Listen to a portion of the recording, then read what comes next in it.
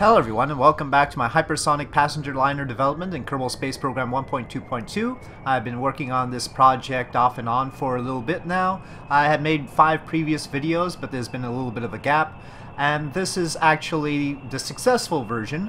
We're taking off from the Shuttle Landing Facility added by Kerbal Constructs and Real KSC, and we're headed to London Heathrow Airport, placed by me using Kerbal Constructs. I'll probably make another video about placing stuff with Kerbal Constructs once I have a little bit more experience with it, if you guys are curious about that. But basically I crashed or landed this into the general area of Heathrow Airport and established 2 runways there, and now we're headed for it. I've landed at that location twice before, so I've had some practice flying this. You can see here we are going along the east coast of the United States. We took off from Cape Canaveral, of course, and there we like the Ramjets. Now, I should note that we've got 2 overlapping SR-71 engines and Ramjets. Basically, what I'm hypothesizing here is the existence of an engine that is more Ramjet than the SR-71 engines were. The SR-71 engines already had sort of a Ramjet mode, and we just have more Ramjet to it. We can get up to Mach 6 before we get into serious problems. So the reason to have them overlap is, and to have 2 engines instead of 4 basically, is to reduce drag. And so that's why I have them the way they are. Turns out overlapping them does not cause them to overheat or explode or anything. There's our current location off the coast of South Carolina and Georgia. And here we are at our cruising velocity, and we're still below our cruising altitude of 30 kilometers. Cruising velocity for this is Mach 5.7 to 5.8, and the general limit is Mach 6.2. Current estimated range for this, with minimal reserve fuel for diverting to another airport or something like that, is 4,000 nautical miles. So that's what we're looking at here. This version carries 20 passengers, and it's a little bit pricey. I worked it out, and I think it's about $2,200 of fuel per passenger, which is pretty bad. I would like to perhaps increase the number of passengers it carries.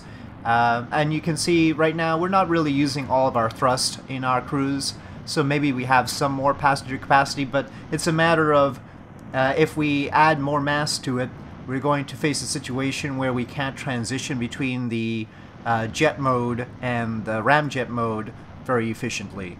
And of course that's because we're currently technically using 2 different sets of engines. If it was the same engine, it probably wouldn't be as much of a problem. Of course, it's typical for a plane to cruise without going full thrust. There is another version of this. It is the Concordina 20. There's another Concordina that only has 1 SR-71 engine Ramjet combination, and that can carry perhaps 16 passengers, but it doesn't have the same range. It's probably around 3,000 nautical miles. I did end up flying over populated areas including Cape Cod, and here we are over New Brunswick and beside Nova Scotia, and so I apologize ahead of time for any disturbances I might have caused the residents. We are flying at 100,000 feet, so 30 kilometers on cruising altitude at Mach 5.8 here. So I'm not entirely sure how much of a disturbance this would have caused. I don't actually know the propagation strength of sonic booms and how to figure out how bad the situation with this might be, but we'll try and make sure that we're only going supersonic at high altitude. Here, I ended up going past Mach 6, which I wasn't supposed to do, but it is still a long flight and I wasn't paying much attention, but of course I try and throttle down, but we have to be careful about how we throttle down Ramjets. If we throttle down too much, they might get into a cycle of reducing velocity rapidly instead of in a measured fashion, but after a little while it was clear we weren't getting rid of those heat indicators. That's why we have the limit to our speed of Mach 6.2. The overheating, both of the engines and the body, basically occurs simultaneously. And yeah, so here we are over the Atlantic, and I'm trying to lose velocity in a careful fashion, and there we are back to Mach 5.8, still with plenty of range to reach our destination. If you're wondering about the shot cone intake on the tail, that's actually from the earlier Concordina design with just a single SR-71 Ramjet combo, and maybe we can lose that. I think the side intakes are good enough for this purpose. I'm not entirely sure. Those side intakes are at least lighter than other intakes tend to be. You can of course see our lift drag and all the other information on the side there. And here we are, we're going to shut down the ramjets. Actually, I throttled down, you see I throttled down, but you'll note that we still have a negative thrust. And so I decided to just shut down the engines entirely to avoid that negative thrust, which seemed a little bit odd.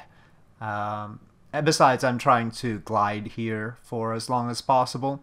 If I get it right, I should be able to glide right into Heathrow Airport. And I'm going to use this plane to establish more airports around the globe using Kerbal constructs, and I hope to sort of make a proper flight simulator out of Kerbal space program thanks to that, but we'll see.